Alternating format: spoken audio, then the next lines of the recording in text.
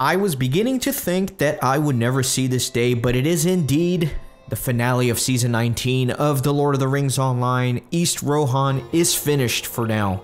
And I think I've already rambled enough about all the difficulties I had getting this season out, but I do want to take just one final opportunity to apologize to you guys that 2020 was a little slow, and hopefully this year, here in 2021, I'll be uploading much more consistently. I appreciate your patience. Anyways, let's get on with the finale. As you know by now, I do like to follow a template with it. So first thing I want to do is remind you to head on over to renaissancegaming.net/lotro.html, and you can see my completionist checklist for the series there. For those of you who don't know, this is a 100% playthrough, so I do all the quests and the deeds in the region before moving on to the next one, organized by season. So I did do every single quest here in East Rohan, all the different deeds as well, and you can double check that on my spreadsheet, which I do cross-reference with LOTRO Wiki, and I spent hours and hours and hours cross-referencing all over the internet to make sure that I don't miss any quests. So that information is pretty accurate, but as always, if you notice anything that may be off or missing, let me know. I appreciate that very much. And next thing is, I do like to go into the next season, which is going to be Wyrmdelf behind me here, with a title from the previous season. So this time around, since I completed East Rohan, I am going to be heading in with Kip and Proudfeet, Thane of the Eastemnet.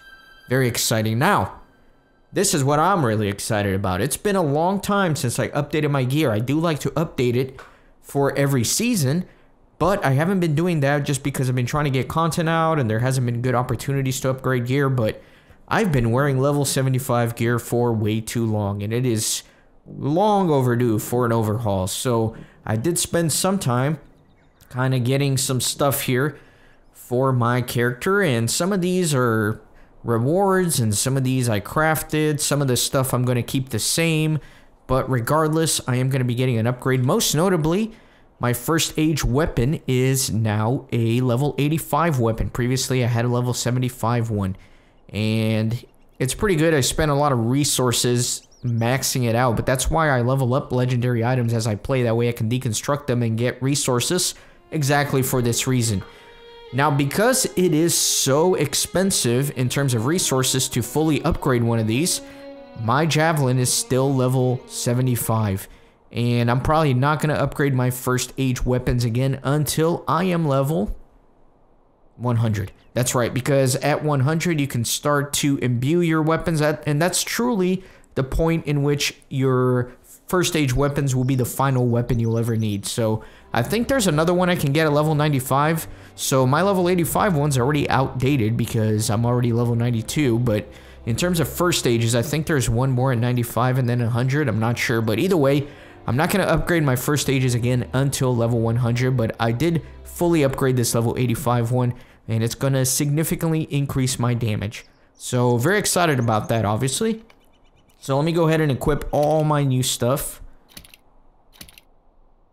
And then for these rings, I will have to manually drag this second one here. Wrong slot. There you go. And then the bracelet as well. That way it's replacing the right one. This earring, I'm going to just replace one of them. I'm still going to be wearing my Olok, which I believe I got in the Tower of Orthanc. It's very good. 300 agility. It's great for a warden. With physical mastery and critical rating, this is still a very, very good earring. In fact, I wouldn't mind having a second one of these, but if you guys remember the ordeal and the struggles I went through to get the Tower of Orthanc done, there is no way in hell I'm going to be doing that again anytime soon. So let me continue putting on some of this new stuff here, and a new fist carving, which is great for my warden. So there you go. So my gear is fully upgraded, and I actually nerded out a little bit this time. I didn't just randomly pick gear and hope for the best. I did a lot of math behind it. I actually made a spreadsheet, which I would like to share with you. So here is a spreadsheet that I made, and I didn't try to make it look pretty. It's just trying to be functional, so I know it looks kind of messy to look, and I don't know how well you can see it on your screen. But basically, what I'm doing here is I have a slot for all the items that I wear. So, you know, helmet, shoulder, chest, gloves, legs, boots, cloak, necklace, earrings, bracelets, rings, pocket item, class item, shield, main weapon, ranged weapon.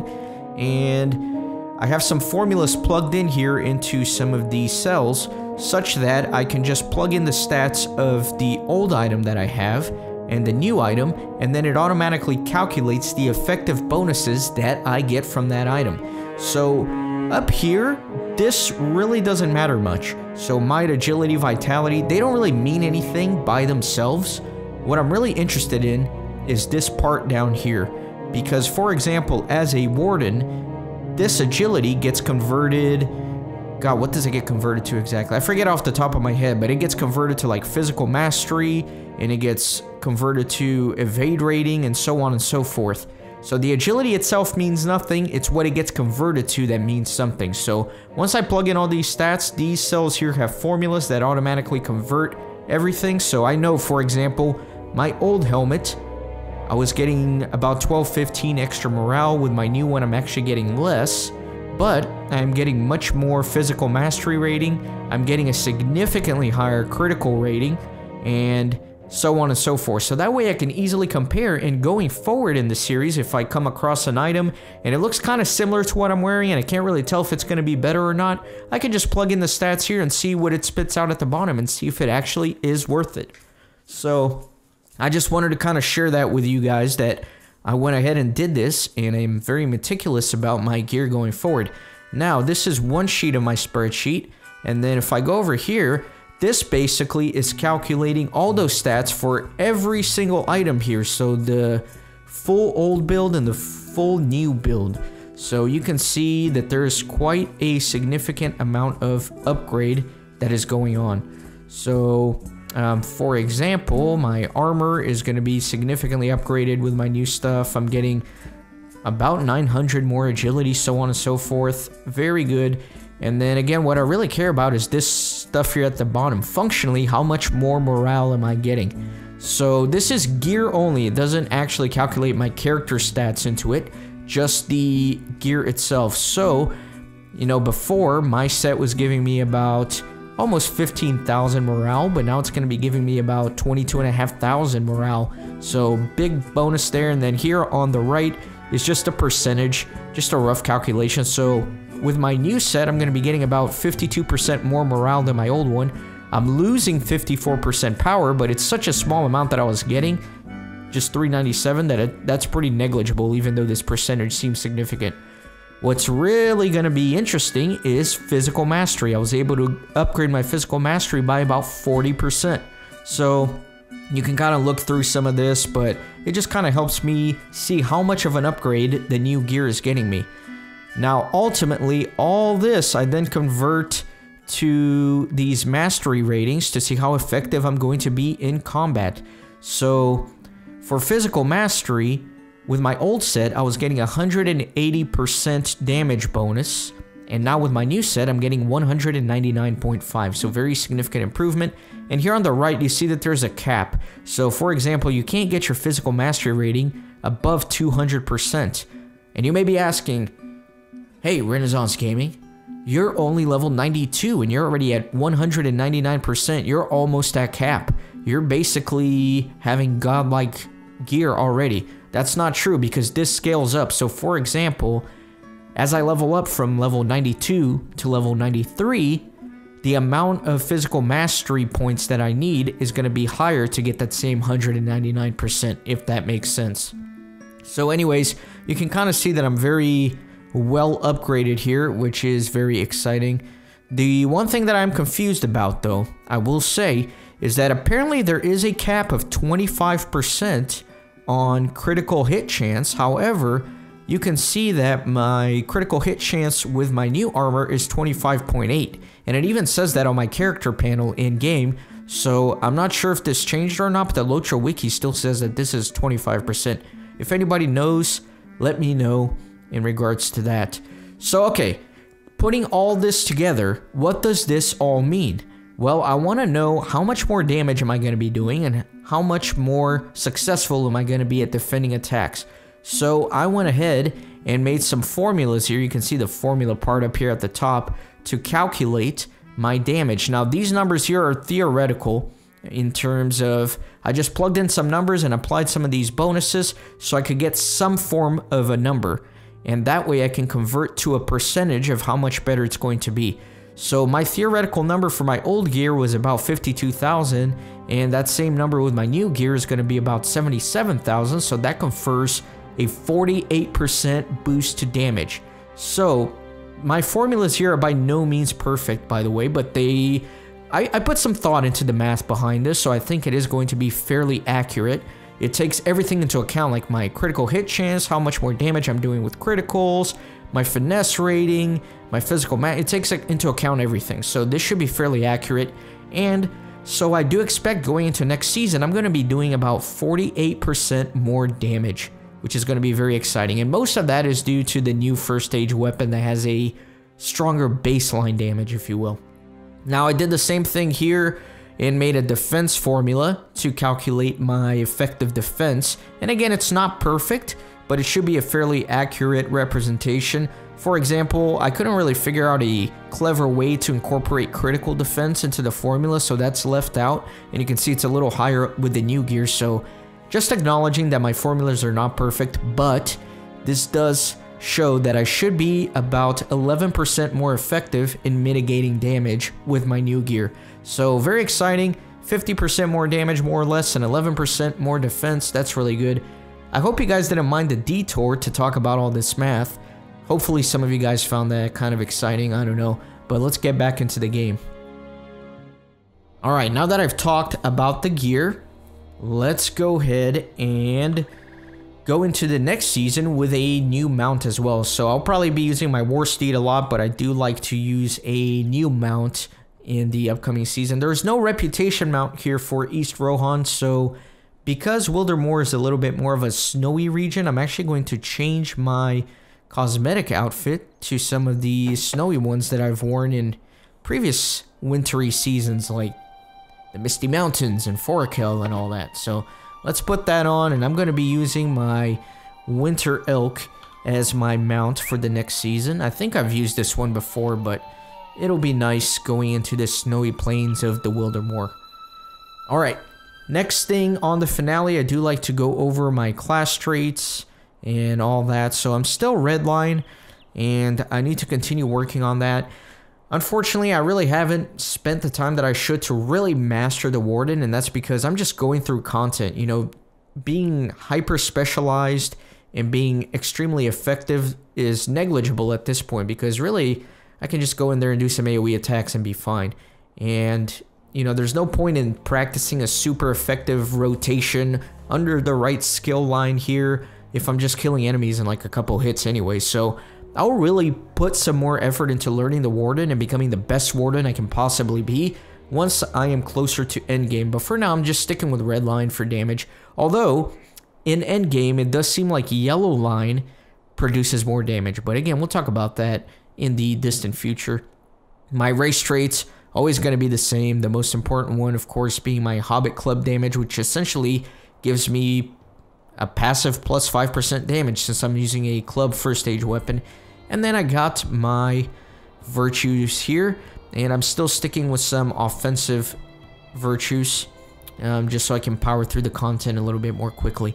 So there is that. So now to get to the meat of the episode, let's talk about all of the deeds in Eastern Rohan, and there's a lot of them.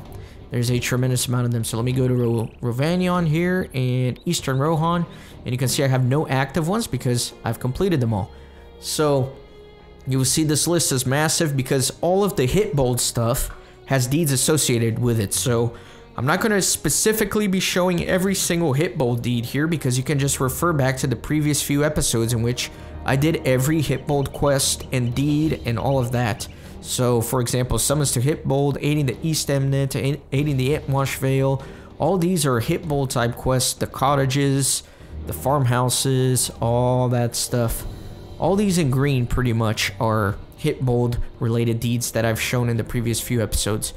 So then we're getting into the exploration deeds and some of the meta deeds. So Chambers of Byrgenstow, Cities of Eastern Rohan, East Wall Explorer, all this stuff I am going to be showing you momentarily. There are the quests, which I did every quest this season. So of course I got all the deeds for that, and I'm not going to specifically be showing that because that's what the whole season was me doing all these quests. So here are some meta deeds to do all the major deed types here in the Eastemnet to do all the quests here. And then we got, of course, our Slayer deeds. Ancient Evil Slayer, Beasts, Brigands, Dragonkinds, Half-Orcs, all that stuff. So, with all that in mind, let's go ahead and start seeing some of the landmarks in Eastern Rohan for the exploration deeds, and then we'll show off some of the Slayer deeds as well. One thing I do want to mention is that as we go do that, you'll notice that I'm level 92, but in the footage coming up, I'm going to be back at level 91 because I recorded some of that before I finished all the hit bolt stuff while I was still level 91. So I do apologize that I'm 92 now, and I'm going to time travel back to 91 for a second. The first exploration deed is the Chambers of Byrgenstow, which is right over here. This is the Burial Cave of Byrgenstow. It's a labyrinth of tunnels and chambers, and the goal is to find all 12 chambers, so I'm going to run through them in one fell swoop here. I'm going to pick up a few repeatable quests in here just so they're not clogging up my screen, but I've already done them in the playthrough. So you can follow along, and I will show you all 12 chambers in a very smooth fashion.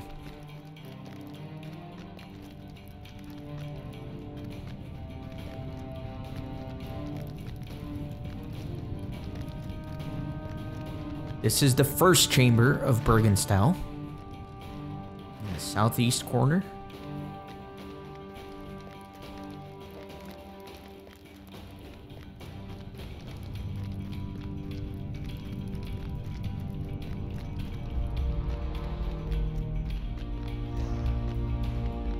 This is the second chamber of Byrgenstow, here towards the south.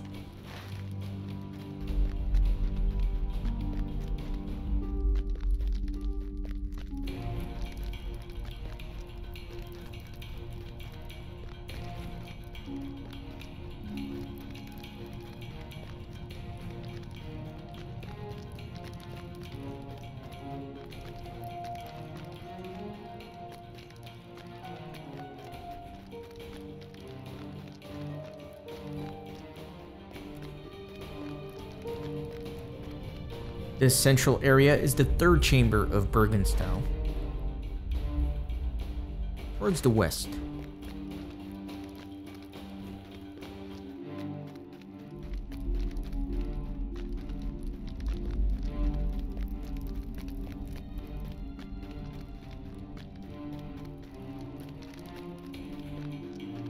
This here is the fourth chamber of Byrgenstow.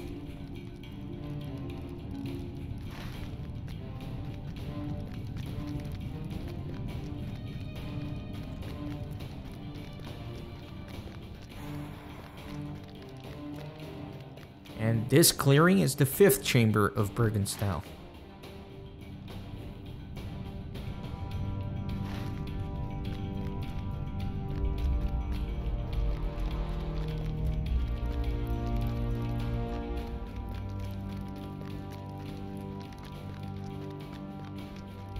Here towards the north is the sixth chamber of Byrgenstow.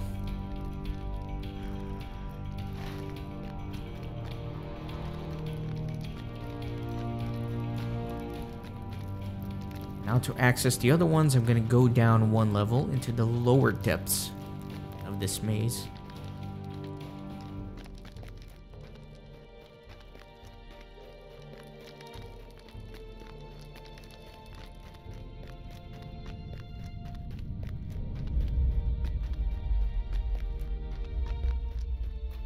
This central area is the seventh chamber of Byrgenstow.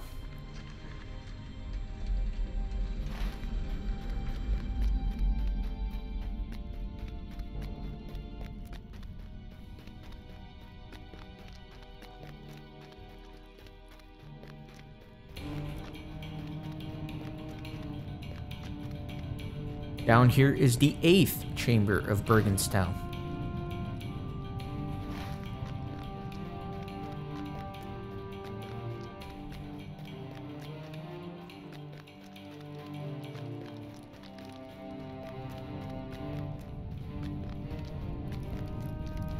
Down here towards the west is the ninth chamber of Byrgenstow.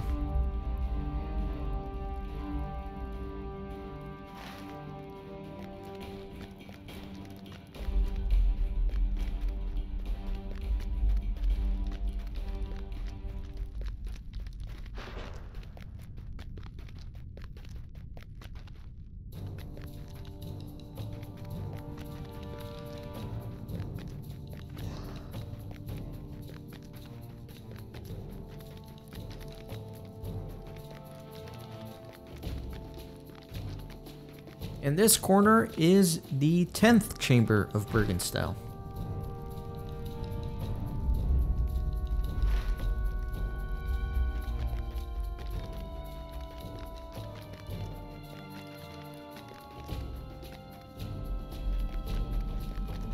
Let me make sure I go north first.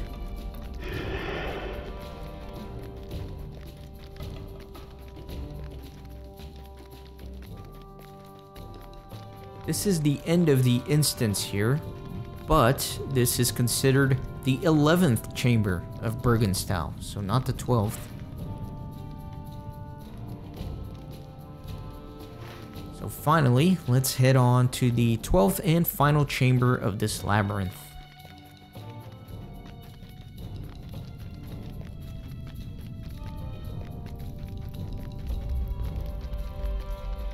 Here is the 12th and final chamber of Byrgenstow, and that concludes the deed for exploring all 12 chambers.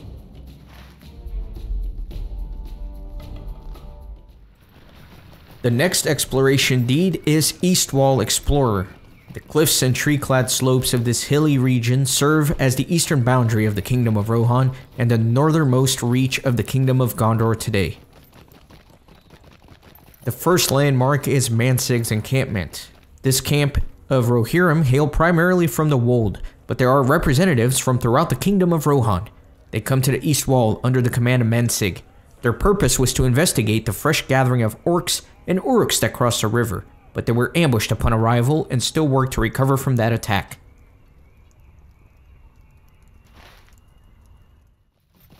The next landmark is the Dead Orc Glade. More than a dozen orcs lie dead in a glade not far from Amon Hen. What happened here?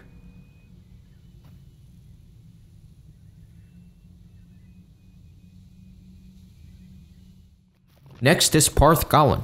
This grassy lawn of Parth Galen would serve as a good location for the campsite of any traveler forced to disembark the river, but it is in full view of the far shore and could be dangerous.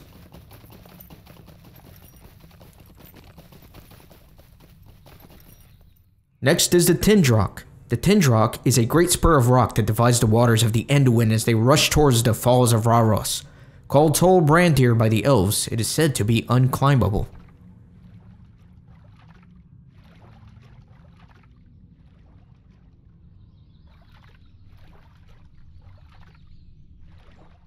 Next is the Falls of Rauros. The great Falls of Rauros descend from the cliffs with a booming roar.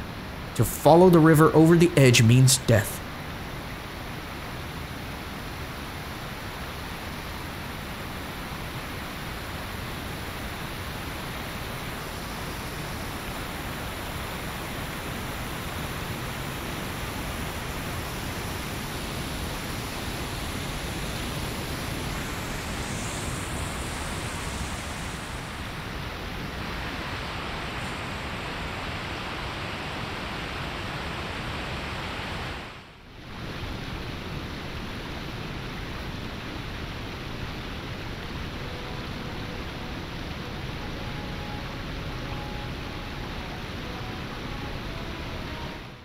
Next is Amon Hen. Amon Hen is one of the two hills that rise on either side of the Anduin at the Falls of Rauros. The kings of old once sat upon the seat of seeing at the summit and saw many things to use to them.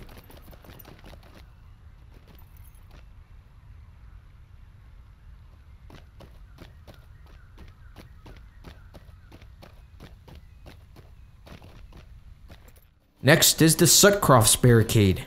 The orcs of the East Wall have erected a barricade to keep travelers from coming into the East Wall from the Sutcrofts.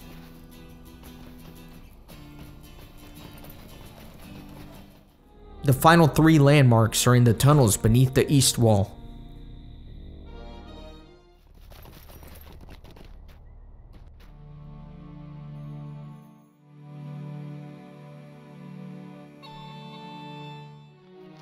The North Guard is a chamber dominated by the Orcs of Moria in the tunnels beneath the East Wall.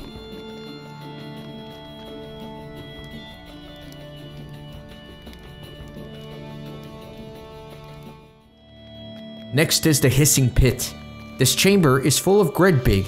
It is possible that other tunnels beneath the East Wall are infested with these creatures as well.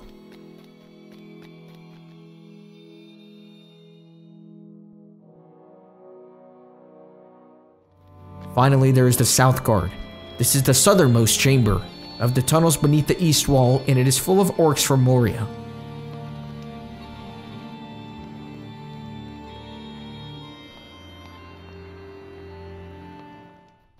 The next exploration deed is the Eaves of Fangorn exploration, to explore Fangorn. The first landmark is the Silken Hold. The Silken Hold is overrun with evil spiders who snuff out the light with their webs, much to the displeasure of the trees who live there.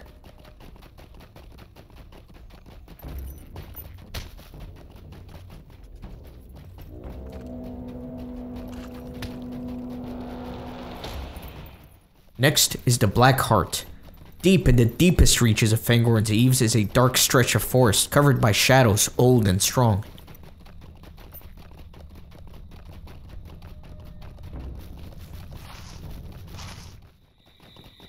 The next landmark is the Hail Gap.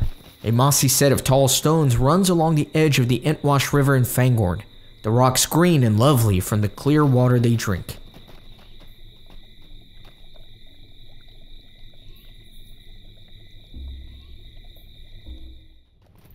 Next is the Sweetmead. The Meadow of Sweetmead is appropriately named, for in the midst of the thick trees is a meadow smelling of gentle honey and sweet sunlight.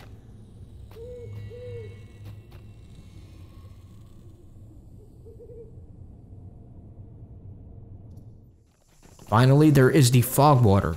A large, deep pond stands still in the midst of Fangorn, treacherously hiding under its thick veil of fog. You cannot help but wonder how many unsuspecting creatures have drowned in the hidden depths.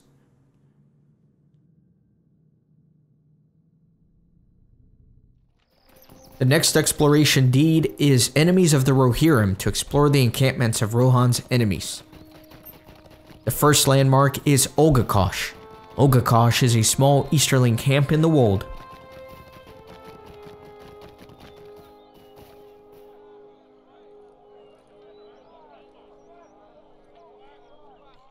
Next is Joshkin Orda. Joshkin Orda is a large easterly encampment of the wold, where the Soothtor was captured by Nazgûl to pave the way for the enemies of the Rohirrim.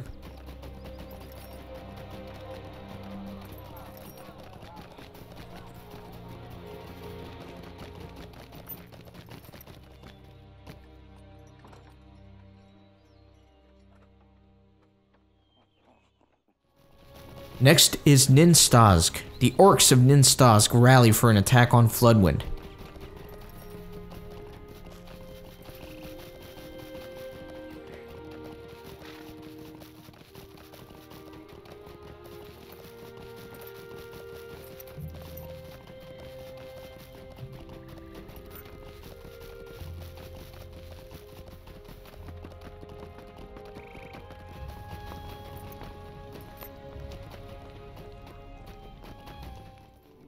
Next is Eastman's lair.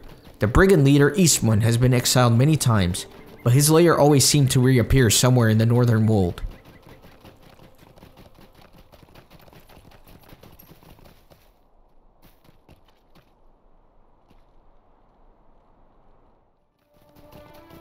Next is the South Undeep. The shallows of the Anduin present a vulnerable spot for the wold, for Easterlings attempt to creep across the river at such places.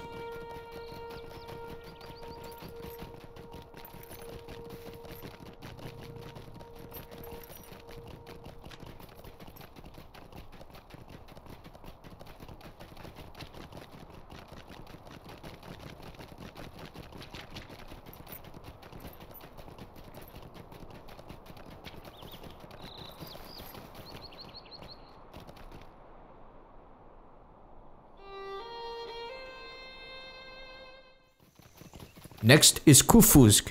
A company of Uruk-hai warriors, who had marched west with a larger force, has recently returned and made camp in Ethangles. What could have caused them to flee eastwards?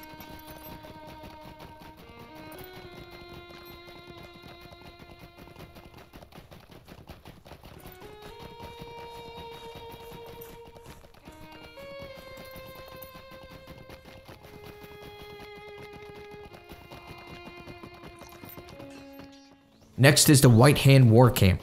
A group of White Hand orcs, the Ninkhai, have established a war camp in the mountain passes between the Norcrofts and the East Wall, planning to assault the farming village of Faldham.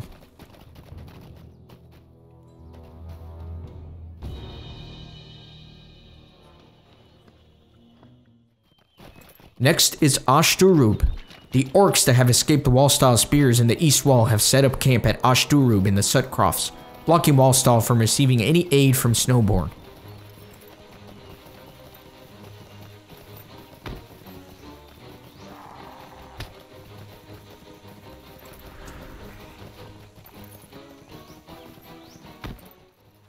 Next is Ufum Mau.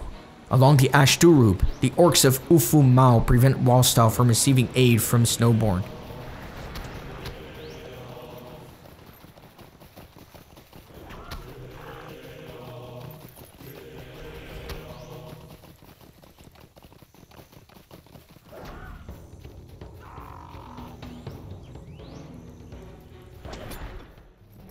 Next is Krosh Balum.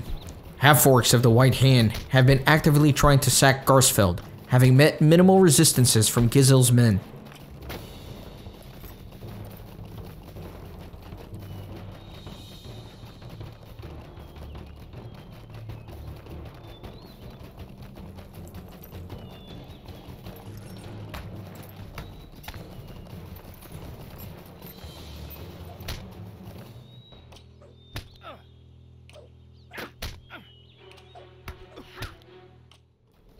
Next is Maustazg.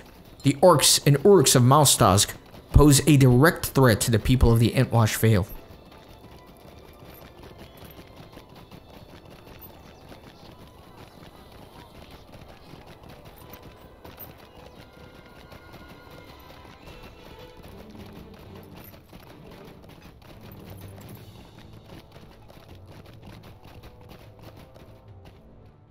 Finally, there is Thrug Unur.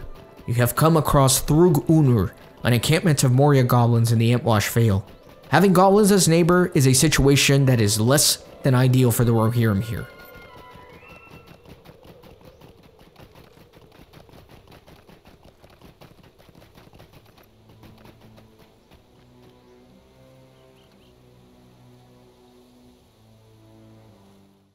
The next exploration deed is Farms and Crofts of the Eastemnet to discover the farms of the Eastemnet. The first landmark is Randgar's farm. This small farm belongs to the farmer Randgar, who has refused to evacuate despite the growing danger of the orc threat.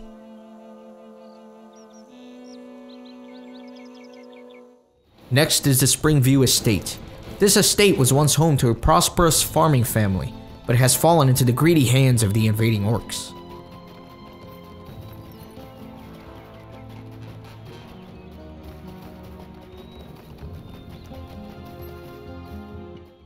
Next are the desolate Crofts. The Crofts of Wallstyle, ravaged almost completely beyond saving, are held by orcs, so what few crops remain are far too dangerous for any crofter to harvest.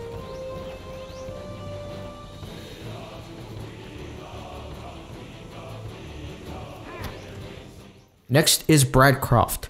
Bradcroft is the largest croft of the Sut Crofts and lies south of Garsfeld. It is currently overrun and has been destroyed by a number of half-orcs and orcs.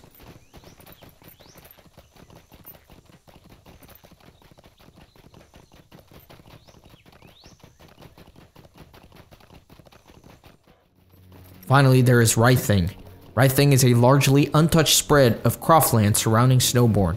The orcs have made attempts to besiege them, but so far their efforts have been repelled by the forces of Snowborn.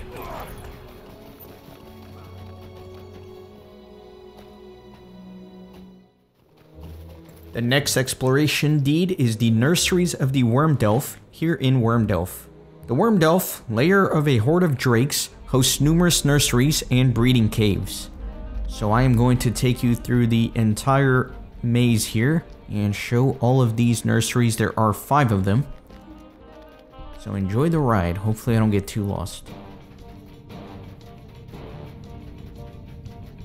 This here is the first nursery of Wyrmdelf.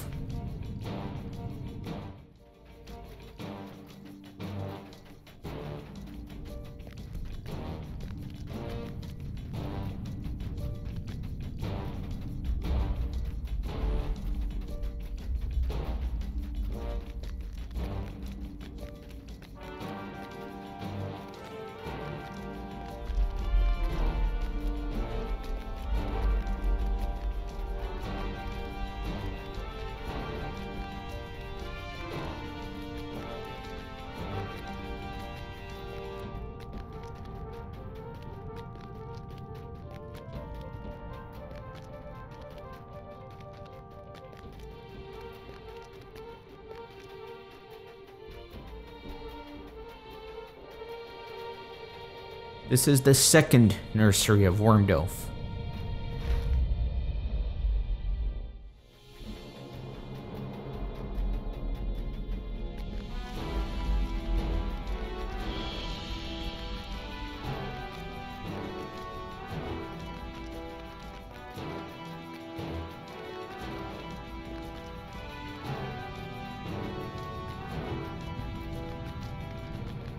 This here is the third nursery of Wyrmdelf.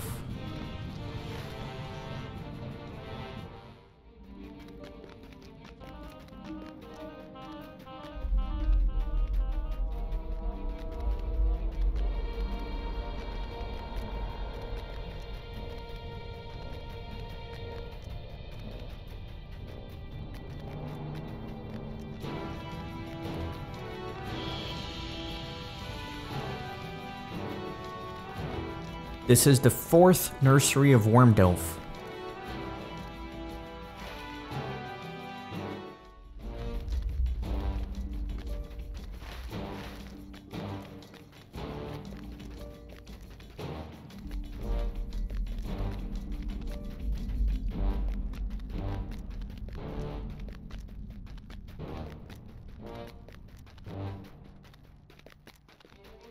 And I think I got a little lost here, sorry guys. As per usual Renaissance gaming fashion, I thought I almost made it, but let me get on over to this last fifth nursery, which is right here. This is the fifth and final nursery of Wyrmdelf.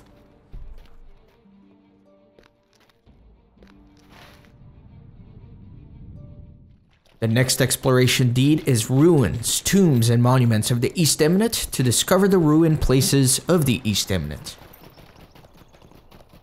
The first landmark is the Dwulong Hole. The dead stir in the barrows of the Dwulong Hole in the wold. Never a good sign to the men of Rohan who are naturally superstitious.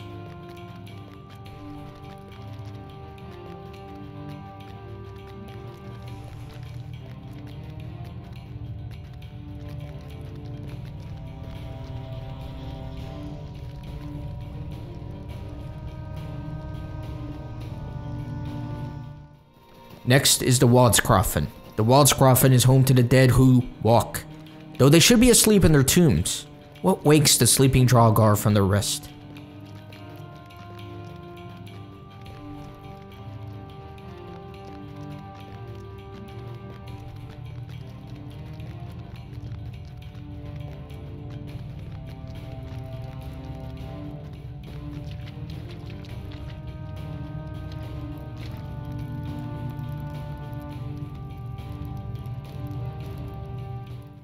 Next is the Seething Mire. The Seething Mire lies near Langhold, once a Fangorn structure, now naught but ruins overrun by salamanders and their nests.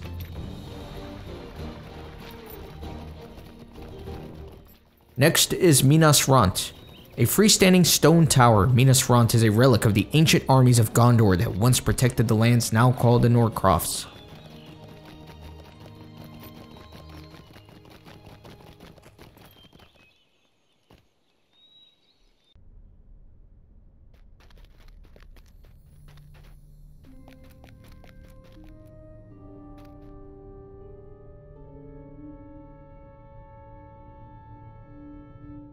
Next are the Red Fields. The Red Fields were once ideal lands for growing crops and raising livestock, but became primarily battlegrounds of the first of the recent orc invasions.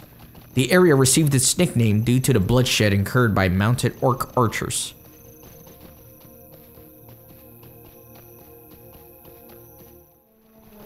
Next is Dagred's grave. You can find the grave of the father of Fastred, the previous reeve of the Crofts. Fastred often visits to pay his respects and to mercilessly hunt any orc that dares stray too close to his father's resting place.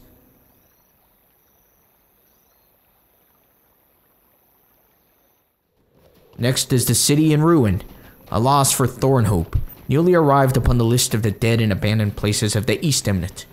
Thornhope was a thriving city once, but now it is naught but death and ruin, a hollow reminder of the good people that lived there.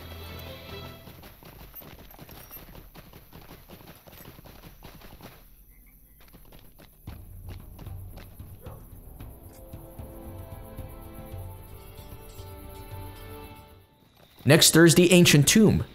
Tombs of the Men of Gondor can sometimes be found secluded corners of Rohan.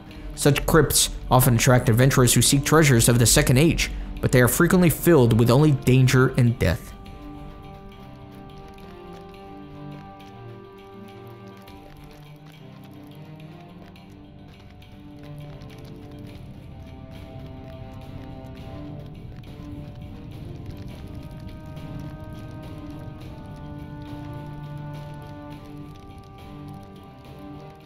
Next is Byrgenstow. Byrgenstow was once an ancient burial tomb belonging to the ancestors of the Dunlendings. Now it teems with evil in the form of the Draugr.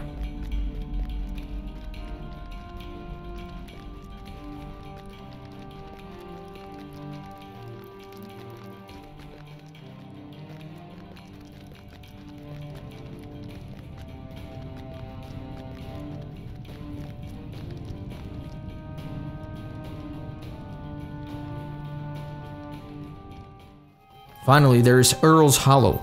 This memorial to Earl the Young stands in the wold as a reminder to the greatest deeds in Rohan's history. Earl's monument stands here, but his tomb is near Edoras.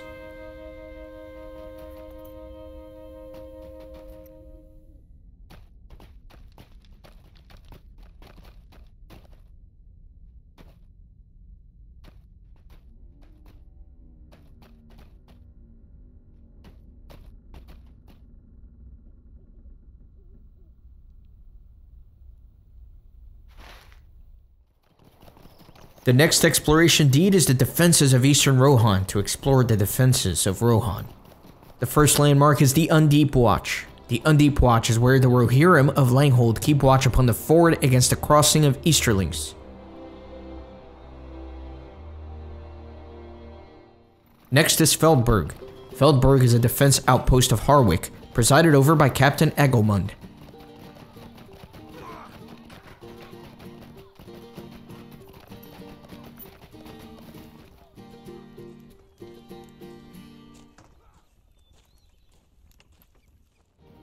Next is Wakenflood. Wakenflood, a Rohirrim outpost of the Wold, has nearly fallen to the Easterlings. Soldiers lie wounded as they struggle to uphold the defenses.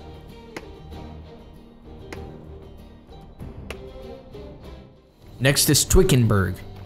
Twickenberg is the Rohirrim watch upon the crossroads in the Wold, ensuring that the roads are held by the free peoples.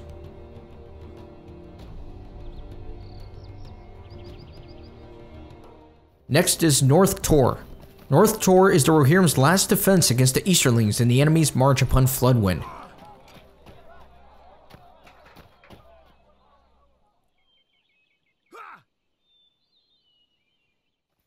Next is Catabrand's camp. The huntsman Catabrand has set up camp within a rock formation to hunt on behalf of Reef Athelward.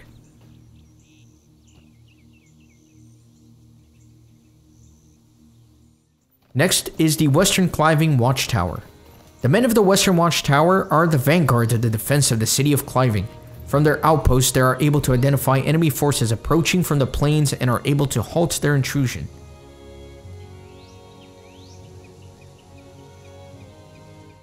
Next is the Rohirrim training grounds.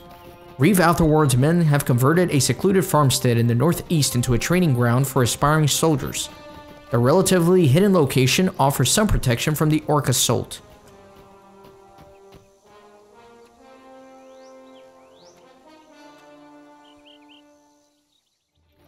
Finally, there is the Traders' Outpost.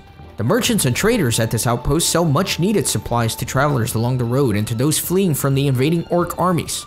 Their location is a dangerous one, but hired guards help to protect the traders from wandering enemies.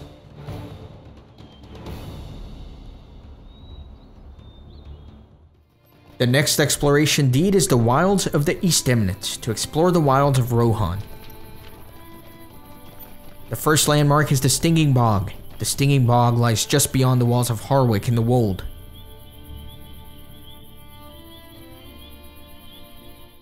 Next is Krakabor. Krakabor is the highest hill in the Wold, looking out over the grassy plains.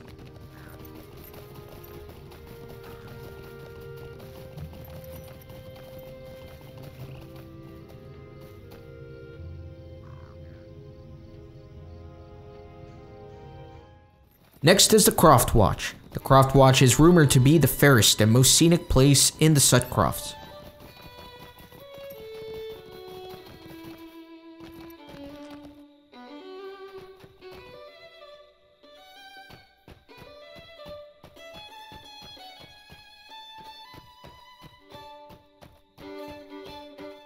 Next is the Wadfen. The Wadfen is a wetland in the Entwash Vale, plagued by salamanders and madness-inducing Draugr.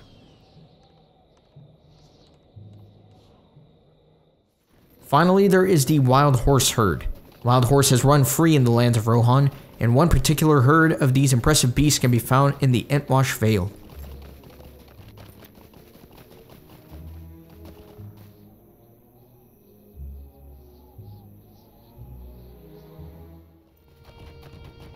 The final exploration deed is where evil creatures dwell, to explore the dwellings of evil creatures in Rohan. The first landmark is the Howling Wood. The Howling Wood is a warg den in the wold that was once a strategic work site for Floodwind, but is now overrun with filthy, deadly beasts.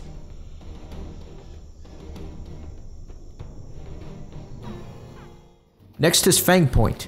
Fang Point is a warg camp that threatens the men of Feldberg, who stand watch on the road.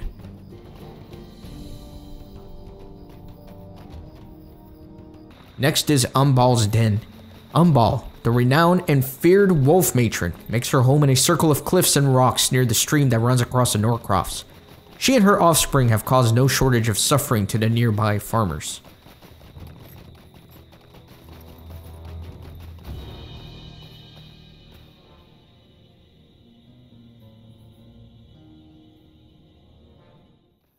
Next is the Valley of the Lathbear.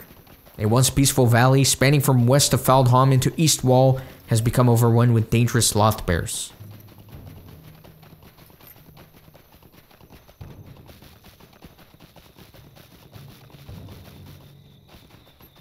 Next is Wyrmdelf. You have discovered Wyrmdelf, a cave teeming with evil drakes in the Entwash Vale. Such places are deadly even for the hardiest and bravest of warriors. Next there is Fangtor. The Wormfather of Wyrmdelf lives upon the high rock of Fangtor in the Entwash Vale.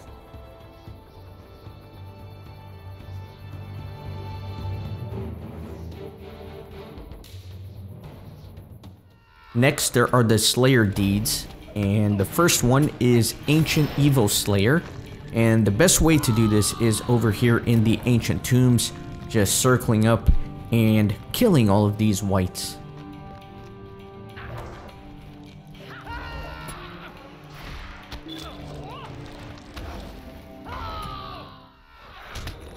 Next is the Beast Slayer deed, and in my opinion the best place to get this done at is going to be here in Umbal's Den. You can round up all these raccoon looking wolves and kill them fairly quickly to count for the Beast Slayers.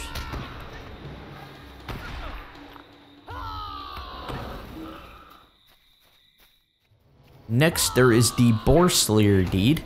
And the best place to get this done at is just south of Harwick. There's a big concentration of boars around here. Very simple to just round them up and butcher them into pork loin.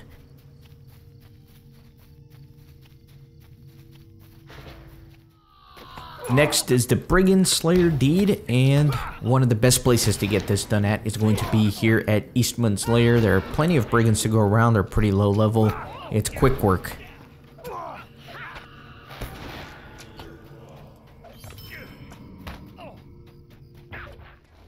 Next is Dragonkind Slayer, and these salamanders do count as dragon types, so this is the best place to get this done at just because there are so many of these salamanders here in these ruins, and this deed does go by pretty quickly.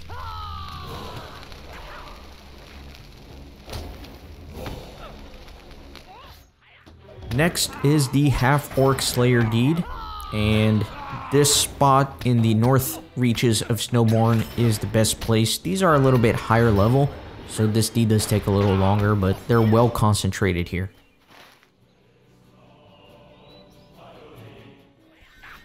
Next is the Orc Slayer deed, and forgive me if my level has changed here. I had to go back and re-record this because I missed it when I was recording this finale episode, but anyways, One of the better places to do this at is here in Ninstazg. There's lots of orcs around here, and they're low level, very quick to kill them and rack up these slayers.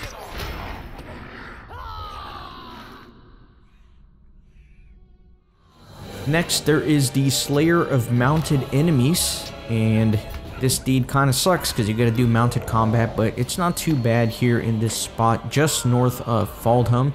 There are plenty of mounted enemies here, as you can see, and you can just kind of ride around and destroy them. It takes a little time, but it's a good area for it.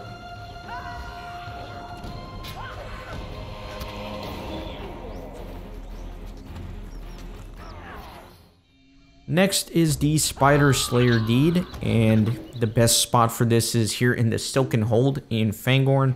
And these little spiderlings are the best because as you kill one, more of them spawn, so you can get multiple kills once you find one of these, and they're basically one-hit shots. There's also some of these spinners and weavers around, so this is an overall perfect place for it.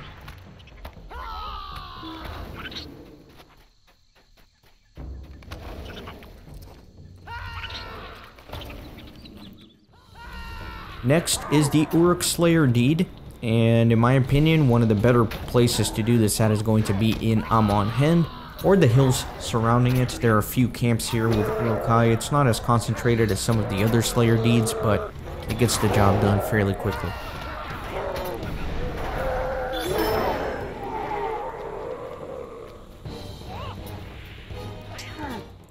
Finally, there is the Warg Slayer deed, and the best spot for this is going to be south of Harwick here in Fang Point. Plenty of wargs to go around. There's a few different little camps of wargs here, so it doesn't take too long to do this one.